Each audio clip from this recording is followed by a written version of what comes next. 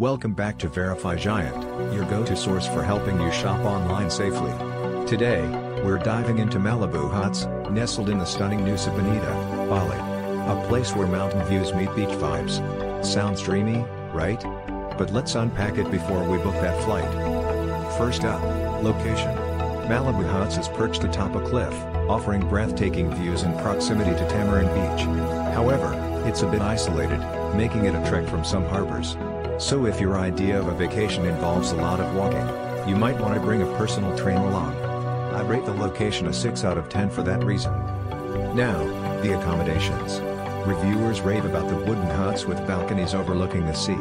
While they're a cozy retreat, some folks mention the simplicity rivaled camping, minus the s'mores.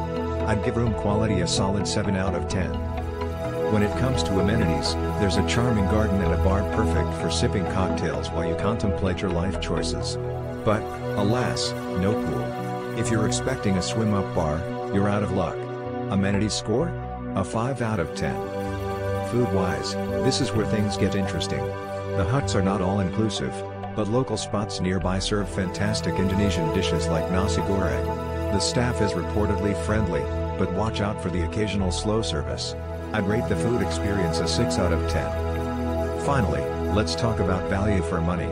With prices starting around $27, it's budget-friendly, but remember, you get what you pay for. So, let's give it a 7 out of 10 for that.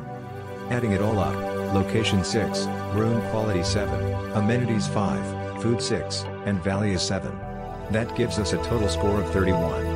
Folks, that's below 50, so I'm afraid Malibu Huts is not worth a visit. Save those vacation days for somewhere that truly dazzles.